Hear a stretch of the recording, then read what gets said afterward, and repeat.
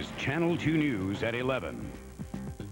Good evening, everyone. We begin tonight with a story that's left many feeling angry and betrayed. Scores of parishioners in Westchester and Orange counties say their faith has been shaken, both by a priest accused of sexually molesting young boys and by church officials accused of covering for him. Tonight, one group of parishioners confronted the Archdiocese, and Channel 2's Tony Guida is live in Croton Falls with details. Tony? Michelle, Father Edward Papala worked with the young people of St. Joseph's Parish here in Croton Falls from 1977 to 1981. And by all accounts tonight, he was very well liked by the children and by their parents. Now, one family has come forward to say that Father Papala sexually abused their son, adding to a litany of allegations against the priest. More than 100 parishioners turned out tonight for a meeting with a representative of the Archdiocese to express their concerns. This is not a happy meeting. The pastor of St. Joseph's opened tonight's meeting with a prayer for a parish family that has been hurt, as he put it. Father James Borstelman also said, "We share the pain of those in Goshen and Monroe, where other allegations of sexual abuse against Father Papala have surfaced." Then the pastor prayed for divine help. Hopefully some of our young people and their families who have been hurt and violated will have the same opportunity to reclaim their lives. This meeting was then closed to cameras, and for the next 90 minutes, parishioners questioned a Monsignor from the New York Archdiocese closely. There was anger that, in the words of some, these allegations are just now surfacing, and disbelief that no one in authority knew. There was talk that Father Papala had apparently been receiving psychiatric help for depression, and concern that he shouldn't have been working with children at all. And there was defense of a man not yet even formally indicted on any charge.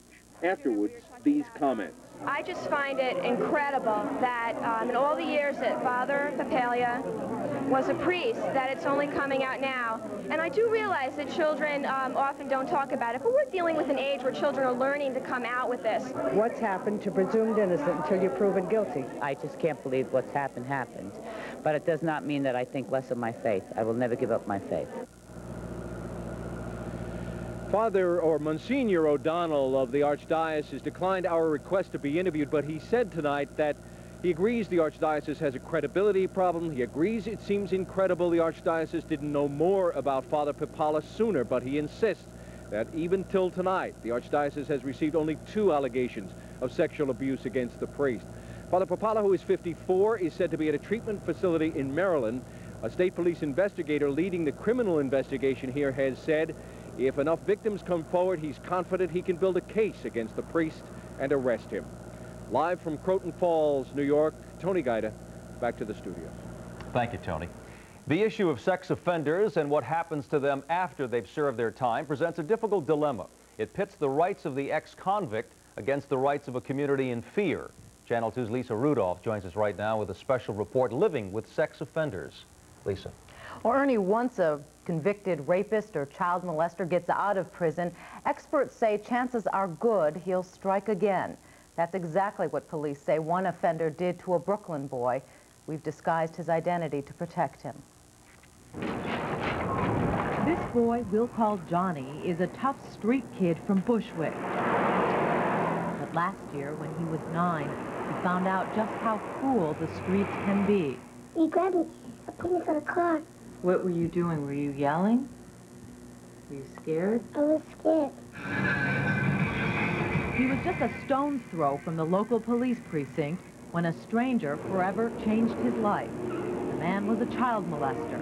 He drove Johnny to an industrial area of Mascot, Queens, and sodomized him at knife point. He was trying to trick me. He had a wrench behind his back seat. Then I checked, and then he took out the knife and he said, "Don't move." And then what did he do? Then he stuck his brother's spot behind my back. Did he hurt you? Yeah. Johnny's mother. And the man, when he finished with him, they dropped it behind the church over there, St. Bridget, and he came here run and screaming and crying. What's more horrendous about this story is the man now about to go on trial for sodomizing Johnny, Jose Velez, has a long history. He was arrested in '85 for molesting a child, and he was convicted in '86 for molesting a child. Another child? Another child, yes. Then just months out of prison on parole. He molested 5 children, 5 boys. Velez at first refused therapy, but was later given mandatory counseling in prison and then on parole. As it turns out, it was during that same time he allegedly molested the 5 young boys. We arrest the fellows and they go through the legal system, yes. But you can't keep them locked up. Can't keep them locked up forever, no. What do you hope happens to him? Die. But he deserves something, the prison for life, or his soul burning in hell. No one may leave the courtroom. Perhaps no other criminal inflames public passions like a sex offender. An estimated 40% of rapists and child molesters will offend again when they get out of prison, one of the highest recidivism rates of any crime. Cities across the country are struggling to figure out what to do with them. A Houston rapist asked to be castrated. In Washington State, Mr. Dodd, is there anything you wish to say? the notorious child molester and murderer Wesley Allen Dodd was executed. And recently in Wyckoff, New Jersey, public outcry over rapist Donald Chapman's release from prison led to 24-hour police surveillance. He's now in a Trenton psychiatric facility, but could be out later this month. State Assemblyman Patrick Roma is trying to change the law to keep sexual predators off the street. The people of the state of New Jersey are fed up, and they really feel that something has to be done. Under the controversial proposal, sex offenders who've already paid their debt to society, completed their sentence, but are still considered dangerous, would be sent to a mental institution indefinitely, possibly for life, not for any crimes they've already done, but for what they might do in the future. Similar measures have been adopted by other states, always with the same heated debate. Is it protecting society or destroying the Constitution? When we talk in terms of rights, yes, there is a balancing. But in the last analysis, if we must err, it must be on the side of society to be protected. Ed Martone of the American Civil Liberties Union says the proposed law goes too far. There's a better way to prevent crime, and that's lock everybody up. But that's not the kind of society we want to live in. We have, of course. It's such a free country, why not in jail? This time, if Jose Velez is convicted of molesting Johnny and 4 other boys, he faces up to 25 years behind bars. With parole, he could be out in 8. That's what frightens Johnny and his family. You said you cried every night? Mm-hmm. We talked to him, we cried in the bed. I had to take him to the psychiatrist because he said things, I'm going to kill myself, I'm going to look for that man when I be big, and I'm going to destroy him. Do you think the justice system made a mistake? Yeah, they make a mistake because it's not only one, it's a lot of kids. Those are little angels. Why this man do that to them?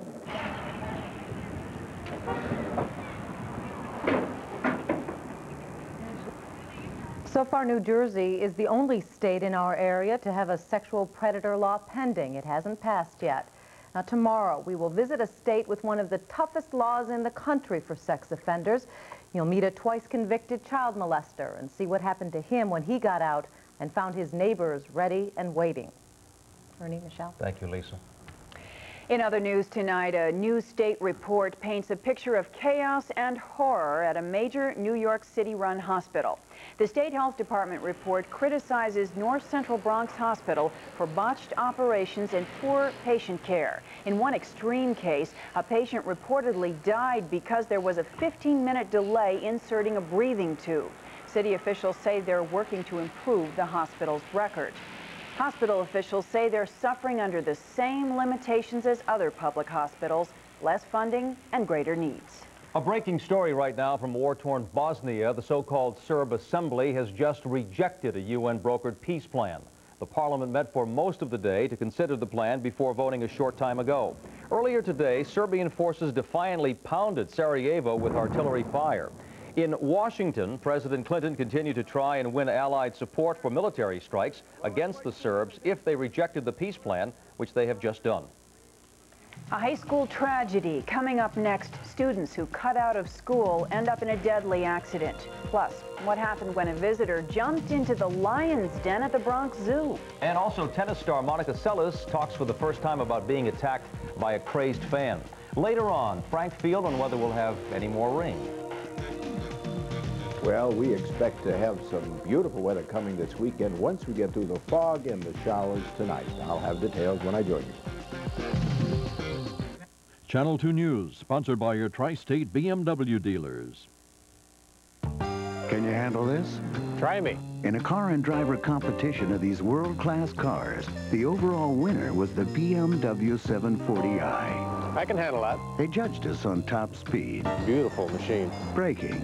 My kind of car. Acceleration. And on luxury, comfort, and our favorite, handling. I can handle that. And of course, it was #1 in the fun to drive category. Boy, I could really handle that. You can handle it at your Tri-State BMW dealer. What's new at Mobile? Let's take a look. Introducing new Mobile Super Plus detergent gasoline. It still cleans fuel injectors and intake valves. Now it helps keep the very heart of your engine cleaner. Down here, the cylinders and pistons. So come down to the Big Red O and drive your engine clean with new Mobile Super Plus, the detergent gasoline. I'm Jim McCann of 800 Flowers, and our guest today is a mother, a grandmother, and a great-grandmother. All three, that's me. What would be the best gift for Mother's Day? A red convertible. You got one back there somewhere? No, but what about the world's best mom Well, bouquet? it's not a car, but I love it anyway. You know you look sweet. One world's best mom bouquet, guaranteed and delivered by Mother's Day. Happy Mother's Day, Mom.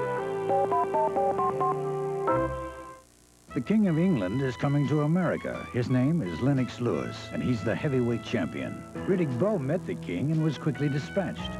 Razor Ruddock's departure was equally abrupt. On May 8th, the King will grant an audience to Tony Tucker, the #1 contender. Tucker has little respect for royalty. God may save the Queen, but nobody's going to save Lennox Lewis. Lewis versus Tucker, heavyweight championship, Saturday, May 8th, live on pay-per-view and at select closed-circuit locations.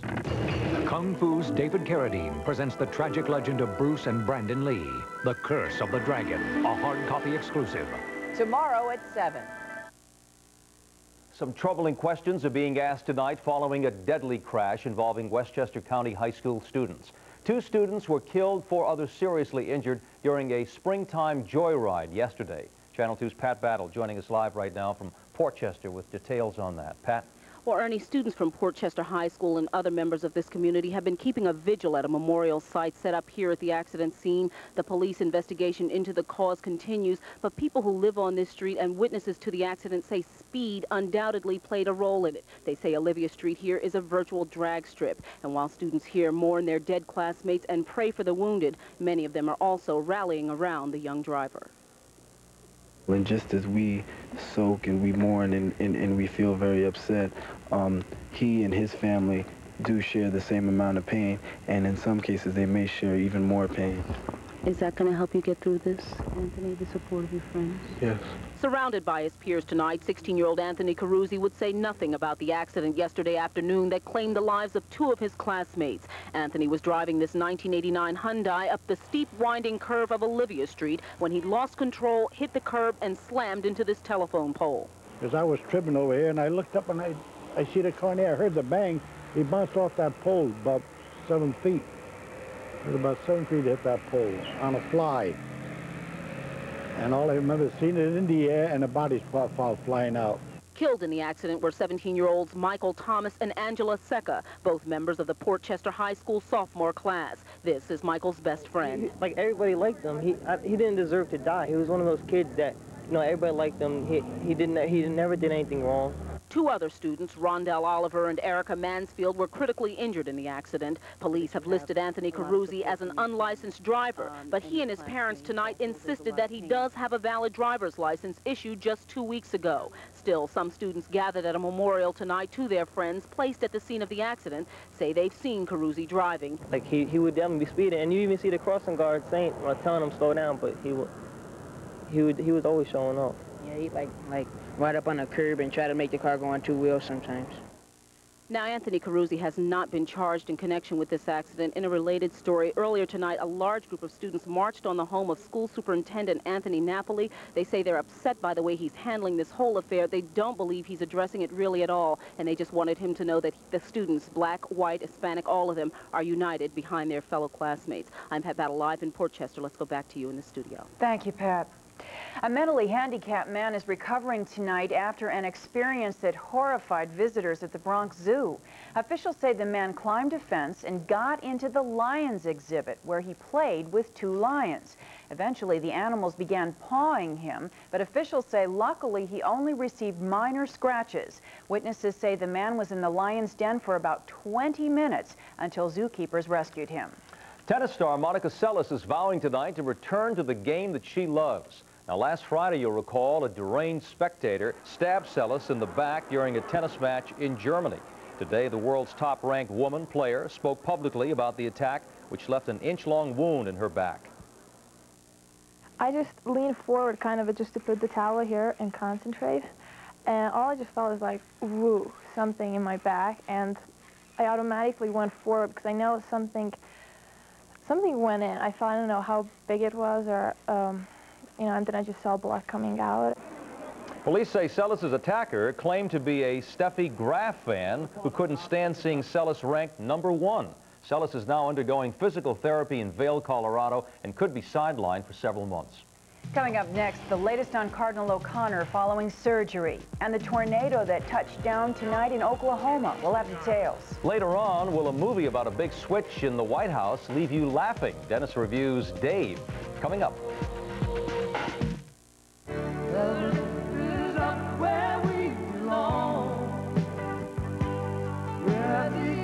Your day flies by with a bigger, brighter choice of music. Light FM. Turn it on. Now and forever, you are a part of Yesterday's favorites and today's newest arrivals. A bigger, brighter choice of music. Light FM. Turn it on. 8 engine patents, 9 chassis patents, 4 drivetrain patents. Now you can enjoy the benefits of over 80 internationally patented ideas in the Mitsubishi Diamante ES for just $1,000 down and as little as $299 a month. Never has the cost of progress been so easy to live with. Enjoy sophisticated technology. Lisa Diamante at your Tri-State Mitsubishi Motors dealer. Dear folks, having a great time. People have been so nice to us. We keep buying guidebooks. There's so much to see in Israel. We may never get home at this rate. Love to all, Herb and Judy.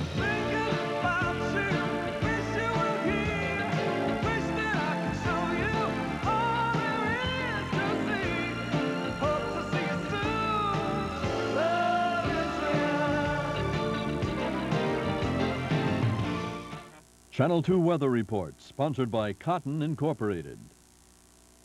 with steadfast stare. The people cry, brave future, new world.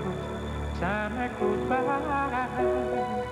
the touch, the feel, the fabric of our lives.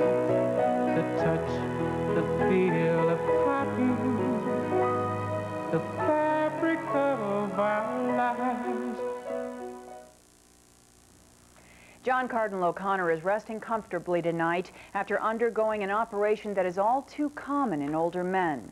Channel 2's Dr. Peter Salgo is live now outside St. Vincent's Hospital, where the Cardinal is recovering from prostate surgery. Peter? Michelle, things seem to have gone very well today. In fact, the operation took less than an hour, we were told. Within hours after that, the Cardinal was already answering correspondence. In short, he was behaving like the typical patient who's had his prostate problem corrected.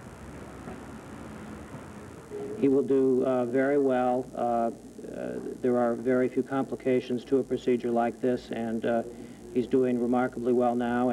And so the 73-year-old prelate suffered with and was treated for one of the most common problems afflicting older American men, enlargement of the prostate gland. Essentially every male will have benign enlargement of the prostate, 50% by age 55. However, only 1 out of 5 will need any medical intervention. We're not talking about cancer here, but about benign enlargement of the gland that surrounds the outlet of the bladder. As the prostate enlarges, the outlet becomes compressed. This can cause irritation in the bladder and frequent urination, or it can prevent normal urination altogether. The risk, of course, is damaging the bladder or damaging the kidneys, developing bladder stones, or infection. The operation, called a transurethral prostatectomy, or TURP for short, simply slices away part of the enlarged gland from inside the bladder outlet and reopens the channel. After a TURP, at the current time, people are usually in the hospital 2 or 3 days. And you can rest assured that while he's in the hospital, the Cardinal is going to be treated well. It's a great thing when you wear a collar and a ring and a red hat. Well, the Cardinal expects to be up and around very quickly, and in fact, the Secretary said today that he plans to be conducting Mass at St. Patrick's Cathedral as soon as this coming Sunday. All in all, not bad. Reporting live from St. Vincent's Hospital here in Manhattan, I'm Dr. Peter Salgo. Michelle, Ernie? All right, not bad at all. Thank you, Peter. All right, on to the weather now, and Frank Field, who's in for Stormfield, and you're going to begin tonight with pictures of the tornado in Oklahoma. Oh, they hit some violent weather in the southwest. In Oklahoma, we'll take a look at some pretty big-sized tornadoes. Fortunately, the storms that you see here were over farmland, so there were just a few buildings damaged, and some of them were quite violent. As a matter of fact, some of the pictures of hailstones that came out of those tornadoes were literally, well, you might almost call them grapefruit size. But here we got tiny little drops of drizzle that affected us this morning along with fog. Note that the humidity is way up there to 100%. So more fog, dense fog, will develop overnight, particularly from the city to the east. In addition, you see the lines of showers and even a few scattered thunderstorms, those the yellow and orange spots, developing and heading through. So we're in for some more showers overnight. However, once the low-pressure system you see there moves off to the northeast, much drier air comes sweeping in tomorrow afternoon. Westerly winds, much drier air, and that means quite a change and a great weekend coming our way. So for tonight, dense fog warning from the city out to the east. That fog will persist through the morning hours with just a couple of lingering showers during the morning, and then after that, clouds will begin to break. By afternoon, you'll see sunshine, and that sunshine will continue to stay with us right through the next couple of days. And if you like the last couple of weekends, that glorious weather, you have another one in store for you this weekend. Temperatures on Saturday in the 70s, on Sunday well up in the 70s, along with lots of sunshine. No complaints about the weekend. It'll be great for my first Mother's Day, right? Oh, how nice. I'm so excited. Still ahead, Kevin Kline stars as the president in a comedy called Dave. Dennis will have his review. And later on, the Nets take on the Cavs in playoff action tonight. Steve Levy will have the highlights.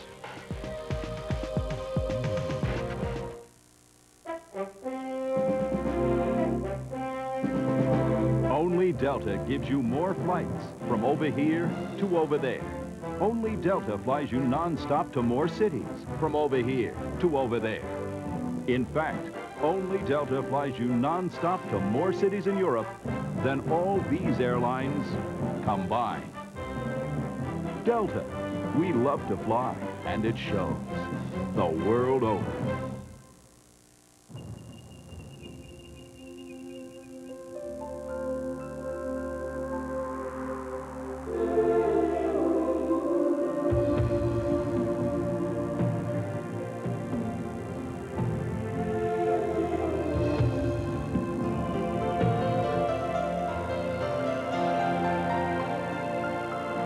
Set your spirit free. Wings by Giorgio Beverly Hills, exclusively at Macy's. Steady dividends are the hallmark of a blue chip investment, and a 1993 Cadillac is a blue chip. It comes with Cadillac owner privileges, continuing dividends like trip interruption protection, even free roadside service if you're locked out or out of gas. Now drive a 93 Cadillac DeVille for only $449 a month on a 24-month lease. See your Cadillac Tri-Statesman. And enjoy the dividends.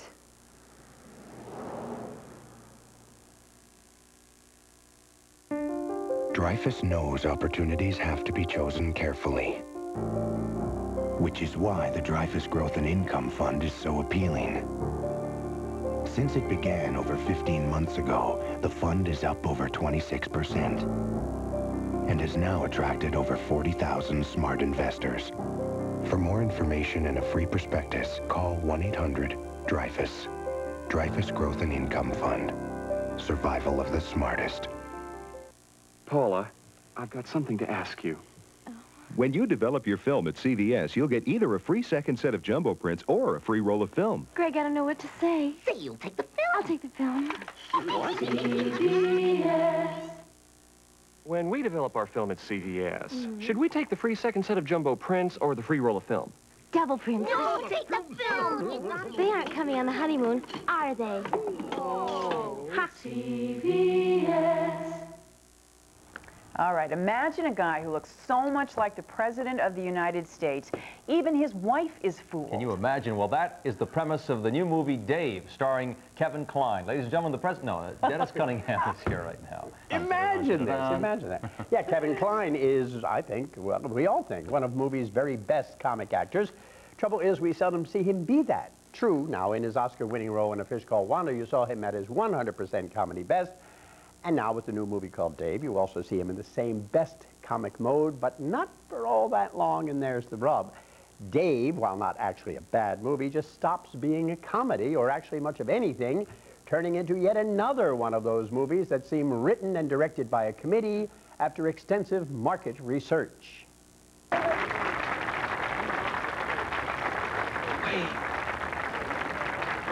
Of course, Kevin Kline is not the real president. He's Dave Kovic, an ordinary guy who looks exactly like the real one, currently very ill and hidden away. And so Dave plays the president and is soon far more popular than the real one. And for a while, the movie has much fun with the presidency, senators, commentators, pundits, politics, the public, the First Lady, Sigourney Weaver, and the wicked Chief of Staff, Frank Langella. That's for a while.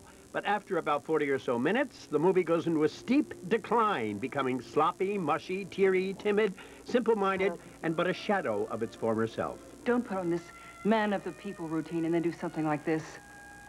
I don't understand. You know very well that was not a works bill that you vetoed. That would have given those children homes. When I think of that spectacle you put on with the little boy and the magic trick. Wait a minute, what's wrong with the magic trick? It was some magic. You made their funding disappear. Now, I don't have any explanation for that awful music, but the awful scene is a little bit too typical of the movie called Dave. Aside from Kevin Kline's pretty much wasted performance and Sigourney Weaver's and Frank Langella's, there's also a wasted performance by Charles Grodin.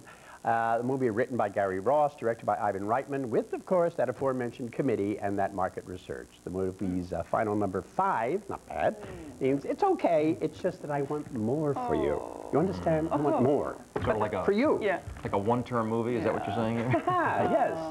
Okay, Anyway. Dennis, thanks. Coming up next year, the Nets host Cleveland in a playoff showdown. And the Yankees try to burst into first place. Steve Levy has sports next.